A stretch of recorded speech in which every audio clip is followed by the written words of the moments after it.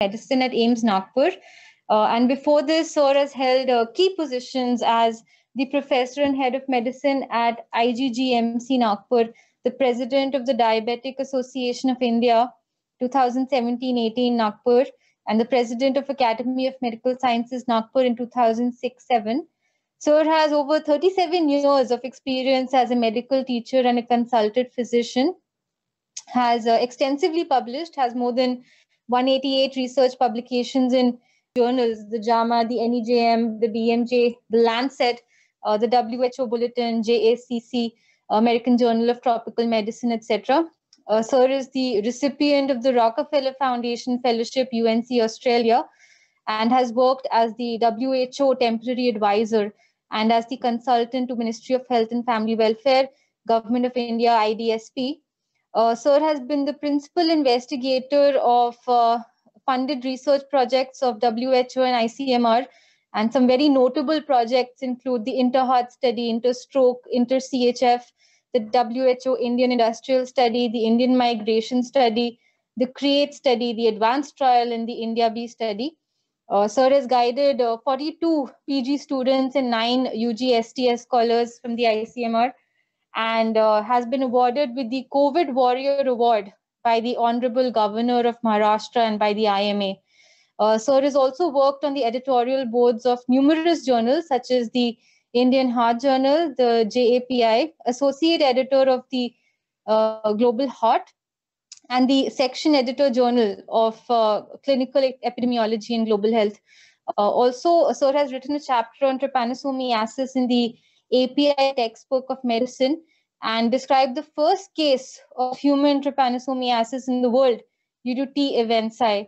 I welcome Sir, and we are truly honored to have a researcher of his stature with us here today to share his expertise on the topic. And so we are so grateful that you could join us here today. And of course, we are very grateful to have you here because also your credentials in epidemiology are quite notable, apart from medicine as well, sir. So I welcome you, sir. Thank you. Thank you very much. I would like to thank right at the outset ILBS and AIIMS also Nagpur for giving me this opportunity to speak here on a diagnosis of this important topic of NAFLD at different levels of healthcare. And we know the last few decades, India has been experiencing an escalating epidemic of cardiovascular disease, non-communicable diseases, obesity, and coronary artery disease in India, and of which now non-alcoholic fatty liver disease is a part of that spectrum. And this non-alcoholic fatty liver disease and non-communicable disease are essentially driven by lifestyle changes and by the lifestyle transition which has occurred in our lifestyle in the last few decades, by adoption of various unhealthy behaviors and adopting a sedentary lifestyle, which ultimately, and consumption of a diet which is rich in calories, and a nutrition transition, which ultimately culminates into obesity, high blood pressure, diabetes, and dyslipidemia, which are basically components of the metabolic syndrome and the non-alcoholic fatty liver disease, which cause cardiovascular diseases. Because of urbanization and overpowering globalization and the consumption of diet, which is essentially rich in fat, and consumption of excessive use of inexpensive tobacco, are all responsible for this escalating epidemic and accelerating epidemic which India is experiencing. We know the childhood obesity and adolescent obesity is also on the rise in India, especially in urban areas.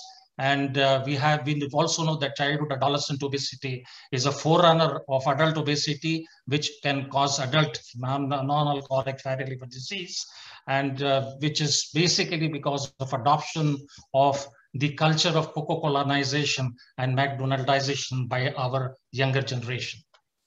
Now, why Indians are more prone to develop non-alcoholic fatty liver disease, diabetes, and insulin resistance, and premature coronary artery disease is essentially because of the Asian Indian phenotype, which is characterized by a typical body composition, which is unique to the Indians, which is called the thin fat phenotype or sarcopenic obesity. So for a given BMI, Asian Indians, which means we all, have a higher percentage of body fat, have higher central obesity, have higher waist circumference, and a greater insulin resistance, and probably a higher level of non-alcoholic fatty liver disease. And this study, again, the in-depth results of this study, which shows nearly 1/3 of our population are obese, and it is abdominal obesity, which is predominant in Asians than BMI. The physical activity is dismally poor, and this study, in-depth study, actually showed that more than 90% of Indians had no recreational physical activity. And these two things are very important. And we also have the dubious distinction of having a large number of diabetics in India, all this predisposing to non-alcoholic fatty liver disease.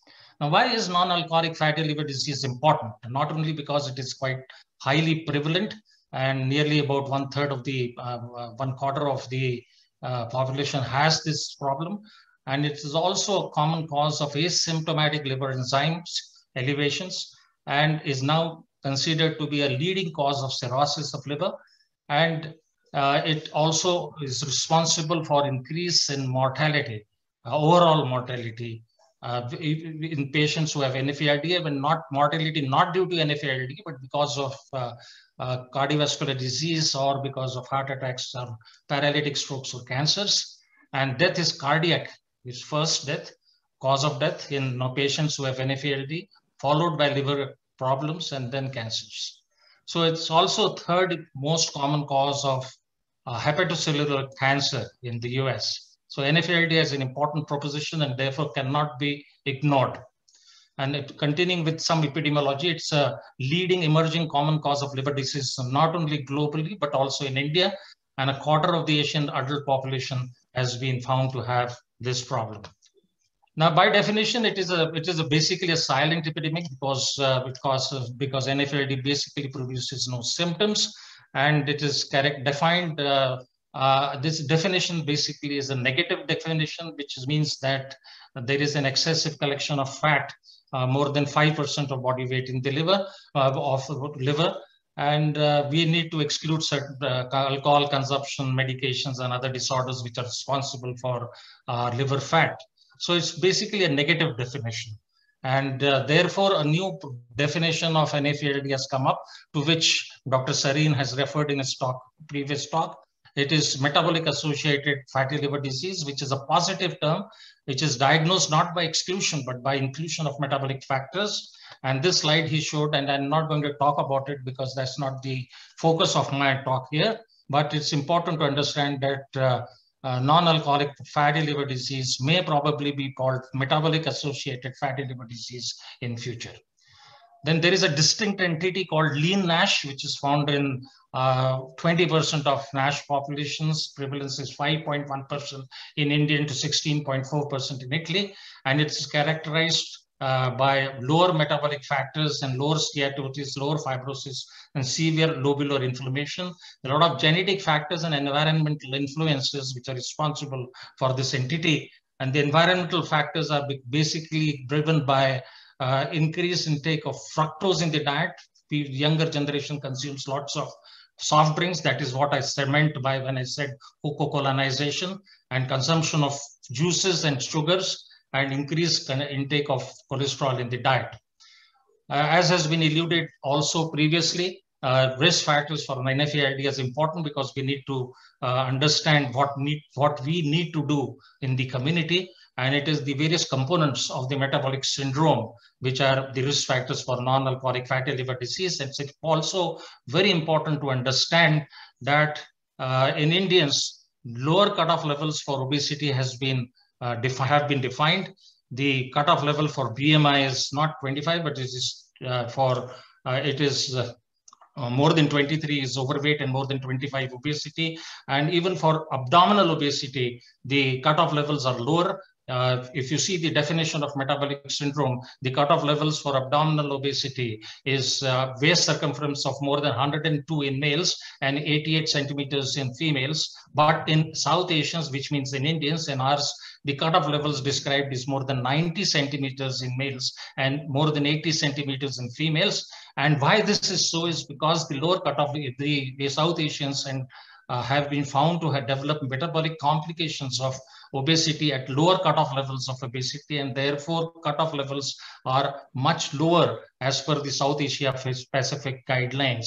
At a lower the cutoff levels are much lower than what has been seen for Europeans and the US population.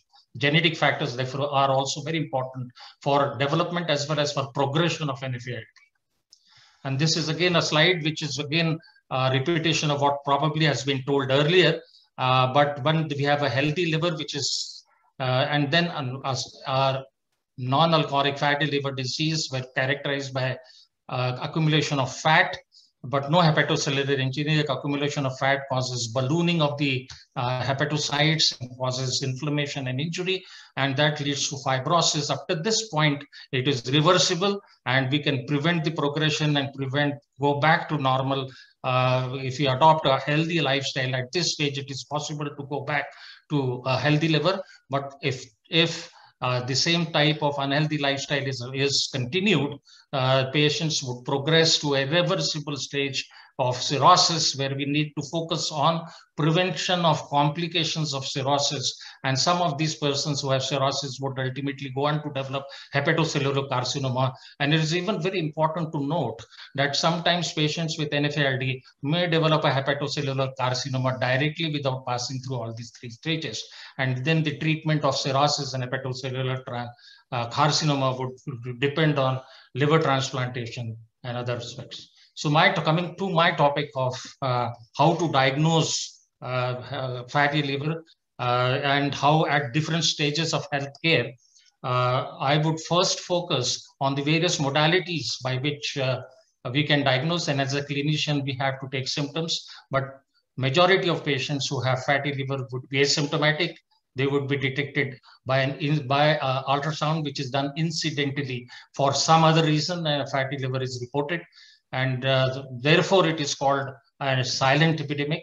Sometimes it is the patients may have fatigue, but then fatigue is a very vague symptom, and pain in the right hypochondrium can occur sometimes because stretching of the capsule of the liver because of enlargement of the liver. Now, NAFLD is very commonly, in fact, detected incidentally. Many of my patients who do an ultrasound for some other reason come back with a report of a fatty liver. And it's because it's a very it's a non-invasive technique, ultrasound. It's a high sensitivity and specificity of detecting NAFLD. It is in fact more sensitive than the CT scan. Ultrasound can detect fatty liver much better than what a CT scan can do. But the weaknesses, there are some weaknesses. It's operator dependent. One cannot differentiate necrosis and inflammation and fibrosis, which are not detected. And it has a low sensitivity with steatosis when is less than 20% in those who are obese. But basically a very good screening technique, very cheap, easily available, widely available, and has a fairly high sensitivity of detecting NAFLD. And then we also have these kind of reports coming to us by a radiologist of grade 1 fatty liver, grade 2 fatty liver, grade 3 fatty liver, depending on the increase in fine echos from slight, moderate to marked. And one can grade the level of fatty liver based on ultrasound on grade 1. But then coming back to some non-invasive tools and ways in which fibrosis, NAFLD, whether it has progressed to fibrosis or not, is to do what is known as the fibrosis score, a FIB-4 score. Fibrosis score, a very simple way, and there is an app available on the net, and you can just feed in just four parameters. We need to know age, the AST, ALT, and platelet. And then we can calculate what is by this formula, we can calculate what the FIB-4 score is. And it independently helps in identifying NAFLD with and without advanced fibrosis at initial NAFLD diagnosis. So that if you have a patient of fatty liver, which has been incidentally detected by ultrasound, we can go ahead with this simple test of doing AST, ALT, and platelets, or doing simple LFT and complete blood count. And if the score is less than 1.45, there is no advanced cirrhosis, and this has a very high negative predictive value. Then we have also another very commonly used score called the NAFLD score, which is again a composite of age, body mass index. Here also we have, similar to the FIB4, we have age, platelets, and AST/ALT. But in addition to that, in the NAFLD score, we also have BMI, we have diabetes, and we have albumins also. All parts are included in the NF score. And again, it is a well-validated score available on the net, and you can put up your values there and get your score. And it again independently identifies NAFLD patients who are with or without advanced fibrosis at initial NAFLD diagnosis. So if you have a diagnosis of NAFLD, and we can do the simple test of LFT and simple test of complete blood count or simple platelet count, and we can come out with this non-invasive score of NAFLD and fibrosis, which have a very high negative predictive value of, at a cutoff level of minus 1.45, the NAFLD NFS score, or the NAFLD fibrosis score, has a negative predictive value of 0.98, whereas FIB score 4 at a cutoff level of 1.3, less than that, has a negative predictive value of 0.98, which means that if these patients have a score which is less than 0.14 for an NFS score, or a FIB score less than 1.3, there is a very high chance that they do not have advanced fibrosis, and these patients can be sent back, and no need to further investigate these patients. And therefore, as I've just mentioned, that NAFLD fibrosis score or a FIB score has a high negative predictive value, and performs very well in excluding advanced fibrosis, and therefore may be used confidently as a first-line risk stratification to exclude severe disease. And a combination of elastography, to which I will allude to in my next few slides, with these scores may do better than either alone. So a combination of elastography, that is a fibroscan, along with this scores, non-invasive scores, would do better than either method alone. And it also, these scores are very non-invasive, very simple, and have a possible role in monitoring response to therapy as well. Now, this is another way in which we can detect fibrosis. See, patients who have non-alcoholic fatty liver disease in the initial stages, and they may progress to NASH, where the elevated enzymes may be present, liver enzymes may be present. But elevated liver enzymes, if you see in patients who have NASH as compared to other hepatitis, are not very highly elevated. So if you have say an AST or ALT about range of 800 to 1000, you are not dealing with NASH. Usually NASH, the AST, ALT levels would be less than 250. That is NASH usually when the patients have got fatty liver going in for inflammation, and therefore elevation of AST, ALT. And then this patients progress to fibrosis, and fibrosis is detected by that score, FIB score or NAS or NFS score. And then by a ultrasound-based technology called a fibroscan, which is also called transient elastography, it detects both. It detects liver stiffness, which is a measure of hepatic fibrosis. This is measured in kilopascals, and if it is more than 8 kilopascals, there is significant fibrosis. More important, if the score is less than 8 kilopascals, you have practically ruled out advanced fibrosis, and these patients can be then referred back for nothing else may be done at a lower center. So then it also has, this fibroscan also has this controlled attenuation parameter, a software installed in it, which is highly correlated with hepatic steatosis. So it helps in detecting both fibrosis as well as hepatic steatosis. And it performs best when ruling out advanced fibrosis, which means if the score is less than 8 kilopascals, then you have practically ruled out advanced fibrosis. This is again scores of controlled attenuation parameters, and a score of less than 250, probably you are quite safe. And that would detect hepatic steatosis. So transient elastography or fibroscan is an excellent tool, non-invasive tool, which can detect both fibrosis as well as steatosis. And based on this fibroscan score, we can categorize patients into these categories of F0 to F4, depending on the severity of the fibrosis score. Then we have CT and MRI, and unfortunately, CT is not a good tool to detect steatosis, but MRI is. Both can detect hepatic steatosis, but MRI can quantify steatosis much better than a CT scan. But MRI is an expensive proposition, and more importantly, magnetic resonance spectroscopy, MRS, was a better tool to an accurate in measuring hepatic triglycerides. So it's a very good tool for measuring hepatic steatosis, but unfortunately, it is an expensive investigation and it cannot detect fibrosis. For detecting fibrosis, we need to do MR elastography, MRE, that is magnetic resonance elastography. It can measure liver stiffness, that is liver fibrosis, with a very high sensitivity and a fairly good sensitivity. Again, the weakness or the disadvantage of this technique is that it is expensive and may not be available in many of these centers, and it takes a long time to get an MR done.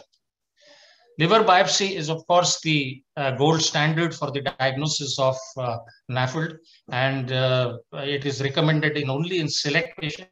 It's an invasive procedure and therefore cannot be done to make a confirmatory diagnosis, but it's considered to be the gold standard for diagnosis because it reliably and accurately quantifies the amount of fat in the liver, the amount of inflammation in the liver, and amount of liver stiffness and liver fibrosis which is there. So liver biopsy is very important, but not possible to do it in all patients. There are very specific indications when you're not sure about the diagnosis and when you're suspecting NAFLD with advanced liver disease, we may go ahead with liver biopsy. The disadvantage, of course, is cost availability. It causes discomfort to the patient. It's invasive and very important. There is a error maybe there because of called the sampling error, because what you do on a liver biopsy is take out a very small piece of worm-like tissue of the liver, and that may not be representative of what is happening in the liver, and sampling error is a potential bias which can occur in liver biopsy, but otherwise liver biopsy is considered the gold standard, though it may be a tarnished blood gold standard.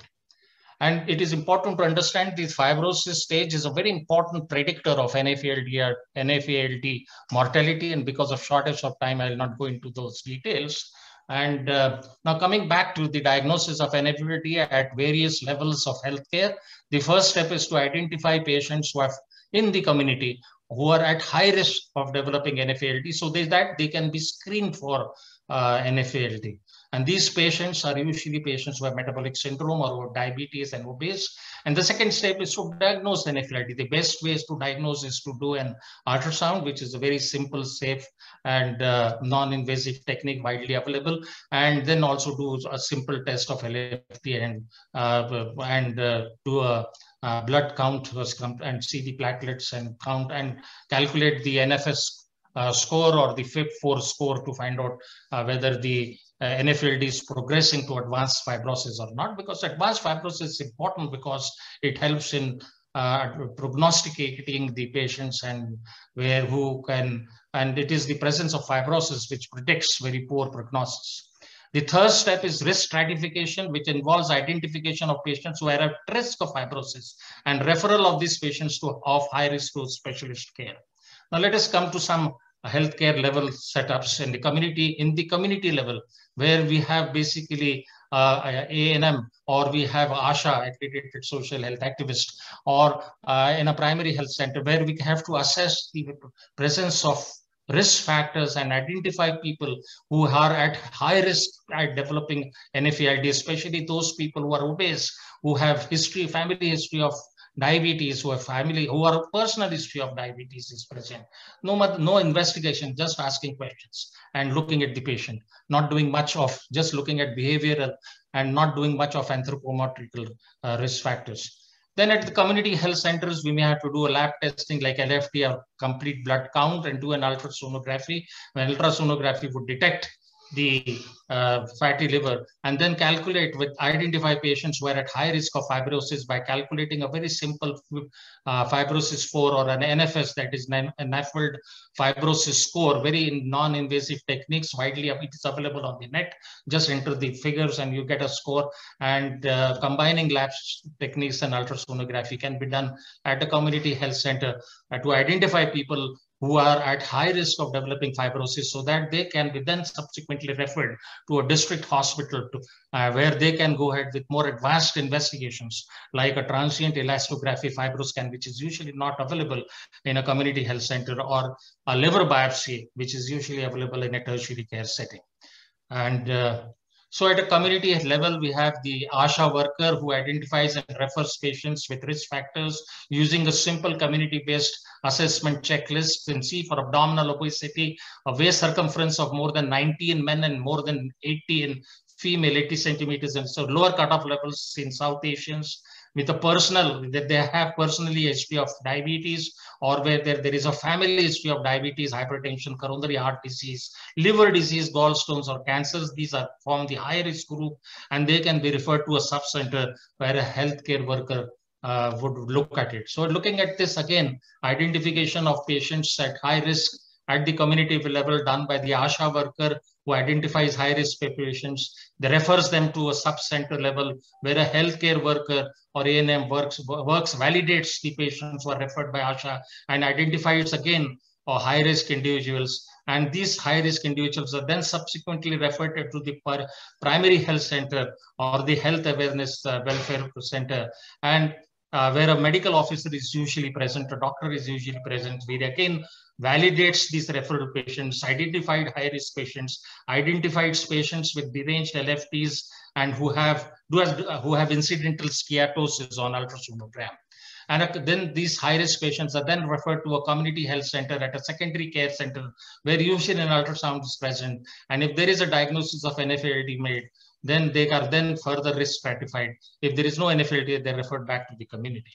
And patient and secondary healthcare community health, we also do, in addition to ultrasound, perform an LFT and do a complete blood count, and then calculate the NAFLD fibrosis score or the FIB score, which I just alluded in my previous slides, and then put the patients in these three buckets. One is at low risk of advanced fibrosis. These patients are referred back to the primary health center and then referred back for treatment of their associated symptoms of or associated comorbidities like diabetes, dyslipidemia, hypertension, and weight reduction, and then reassessed after 3 years. And those with intermediate risk and those with high risk of advanced fibrosis are referred to a tertiary care setting or to a medical college where their further evaluation is done and a fibroscan is performed.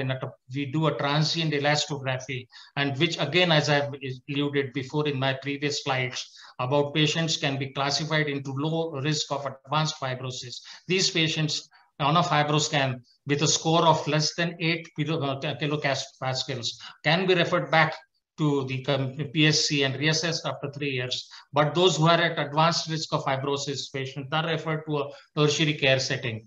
And in a tertiary care level, we need to do further evaluations, and where more sophisticated and advanced investigations may be available. And especially in those who have hepatic fibrosis, we may have to do again fibroscan, may be repeated. We may have to confirm the level of fibrosis in the liver by doing the MR elastography, this magnetic resonance elastography, which is a better way of quantifying the amount of fibrosis in the liver.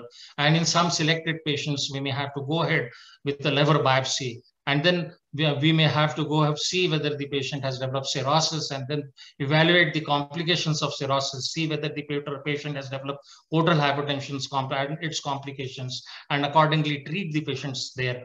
And then screening for hepatocellular carcinoma is again a very important thing, which needs to be done, especially in this setup. And evaluation of associated comorbidities of metabolic syndrome, like obesity, diabetes, hypertension, dyslipidemia, have to be addressed and treated. And patients can be enrolled for clinical trials. We know now that NAFLD, unfortunately, there is no drug which has been approved for the treatment of NAFLD, and the only treatment of NAFLD is lifestyle modification, adopting a health lifestyle which is conducive to reducing weight. Diet which causes reduced weight. Increased coffee consumption has been associated with improvement of the NAFLD. Then consumption of diets which is rich in nuts and almonds and cashew nuts. And so there is a dietary and less in fatty food have been shown to be useful. So weight reduction of nearly 10% has been shown to reduce the fat in the liver significantly and has been shown to be useful. But unfortunately, no drug has been approved for the treatment, and therefore a lot of clinical trials are going on. We have vitamin E, which is an antioxidant, which is used in the dose of 800 milligrams in patients of NAFLD. And then other drugs like pioglitazone, which is an insulin sensitizer. And then we have other anti-diabetic medications which are under trial, like we have GLP-1 analogs like liraglutide, when the lean study, which has been shown to be used some sort of useful. And then we have now a trial going on with semaglutide, which is given once a week in patients of diabetes. But these drugs significantly reduce weight because they cause severe nausea and vomiting, and therefore helps in patients in reducing NAFLD. And certain other drugs are also under trial, and therefore a lot of clinical trials are then. But as of now, no drug. Obeticholic acid has shown a lot of promise in treatment of NAFLD. Unfortunately, no drug has reached a stage that it has been approved by FDA for the treatment of NAFLD, and a lot of clinical trials are still going on. The only treatment rests on lifestyle modification, appropriate diet, exercise, weight reduction, yoga, good sleep is the only way in which this can be reversed. This is my last slide, and thank you for a patient hearing. And that is all from my side. I'll stop sharing my slides. If there are any questions, I'd be happy to answer. Thank you very much.